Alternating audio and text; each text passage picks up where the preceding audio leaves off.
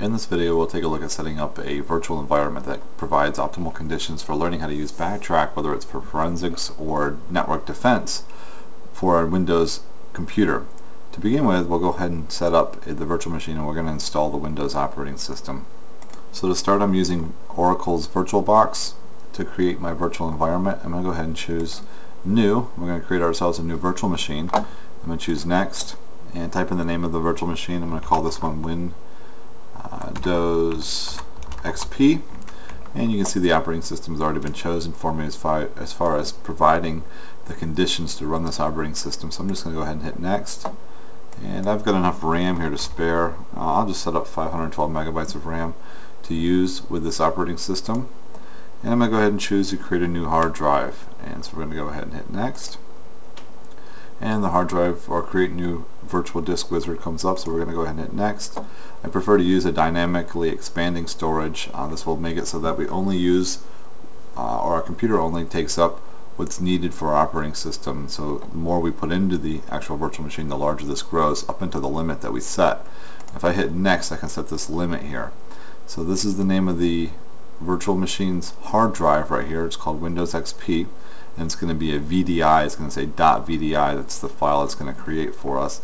And I'm setting the hard drive limit. Now for Windows XP, I'm going to go ahead and set 15 gigabytes. If you're using Windows Vista or Windows 7, you're probably going to want to make this maybe 20 gigabytes or maybe even 25 gigabytes. But I'm going to go ahead and create 15 for my Windows XP.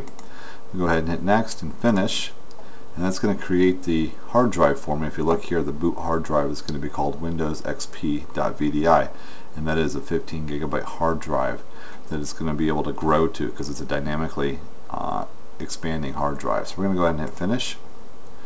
And now I've got my Windows XP virtual machine created. I do need to install the operating system, and I've got the operating system disk in my CD-ROM already.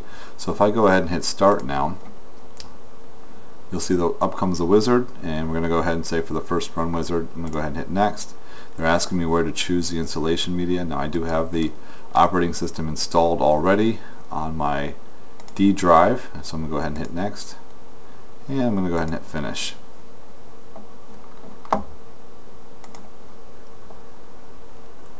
And we're going to see this load up. Now instead of taking you all the way through this video, I'm going to go ahead and set up the operating system, and we'll come back here on the video once this has been set up and completed. And I've now installed Windows XP on this operating system, so I'm going to let this go ahead and load up. And what we're going to do now is we're going to create a dual boot environment for Bactrack to be able to use Bactrack within my operating system. And so what I'm going to do, as soon as this loads up, I'm going to go ahead and shut the machine down. Just choose Start, Turn Off,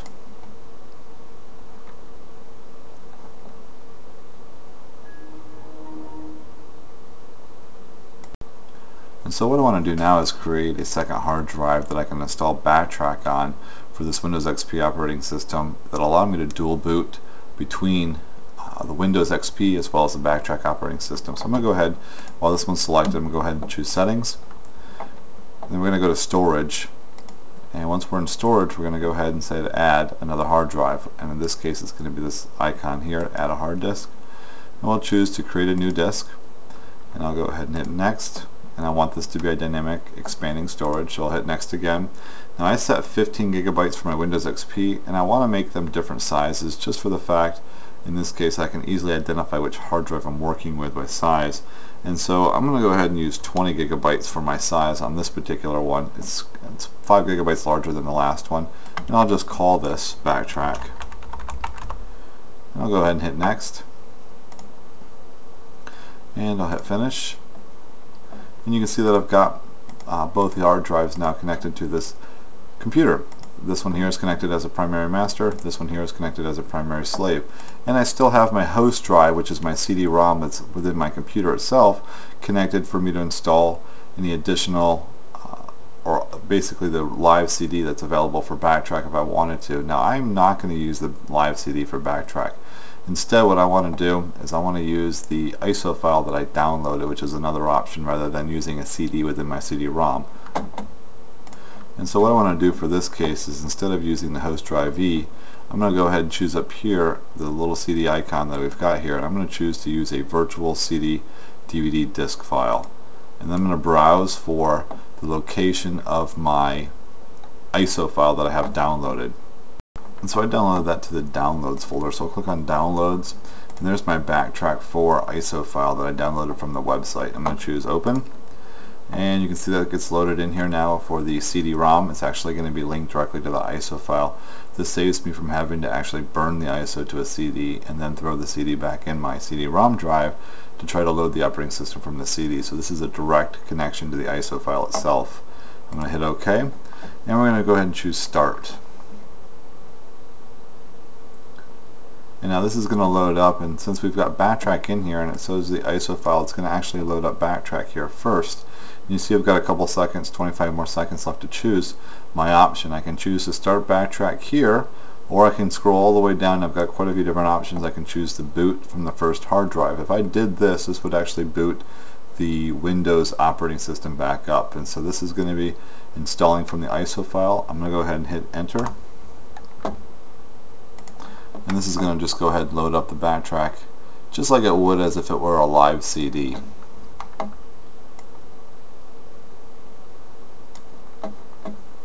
And when we get to the boot prompt, we're going to begin here. So I see root at boot, or at BT for Bactrack. I'm going to go ahead and type in start X. This is going to start the X Windows system for this operating system, give me a GUI to work with.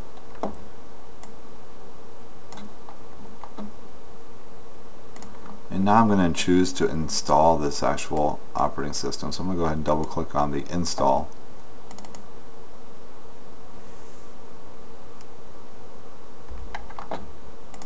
And we're going to choose to install this. Now my time zone is New York, so I'm going to actually choose for the New York to be set up.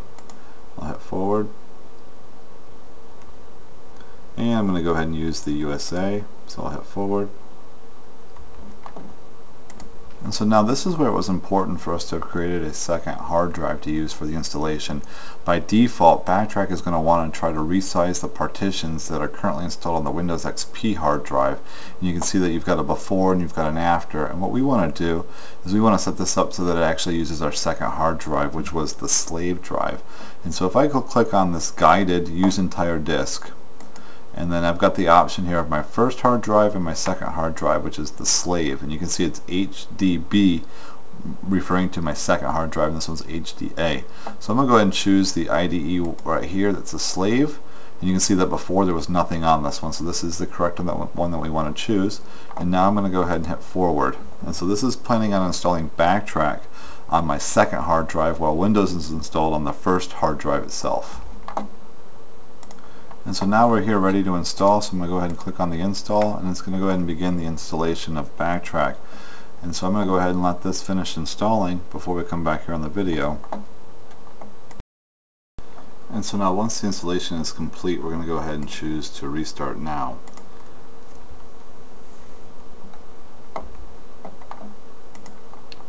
And it's going to go ahead and say to remove the disk. So what we're going to do is go up here to devices, and I can actually remove the disk here by unchecking it for VirtualBox. We'll just uncheck that there, and we're going to go ahead and force the unmount. I'm going to go ahead and hit enter, and this is not going to reboot my operating system without the actual live CD. And so now you can see here my login or a boot manager is going to be a little bit different than what the live CD offers. This is going to give me the option to load up Bactrack. If I hit the down, there it goes. It'll load up here for me. And once this loads up, you'll see you've got now a Bactrack login. The login's going to be root, so it's just going to be ROOT, and then the password is just going to be root spelled backwards, so TOOR. This is the default user and password combo. And then we've got back here to our root prompt, so I'm going to go ahead and type in start X, and this will go ahead and load us up our GUI.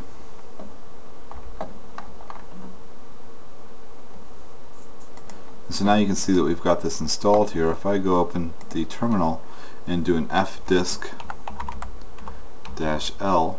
you'll see that we've got both hard drives here, HDA1, which is going to be my Windows hard drive, and then I've got HDB, which is going to be my Linux hard drive. And if I want to find any of the files or start learning how to use or just be able to change any of the files within the Windows operating system, I can use Bactrack here for HDA1. And so now if I do a restart, I'm going to close this and actually just do a restart here. I'll open up the terminal and do reboot. You're going to see that we're going to be provided the option here to log back into the Windows operating system.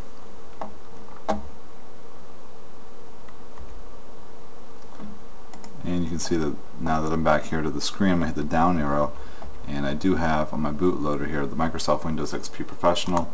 I can choose this and I can load up the Windows XP. So this gives me an option to work with both operating systems. Any changes I make to Windows XP, I can of course use Bactrack to modify those changes, or actually just see those changes, and I can use Windows XP also to see some of the changes that we've got within Bactrack, because they're both two hard drives that are plugged into the same machine.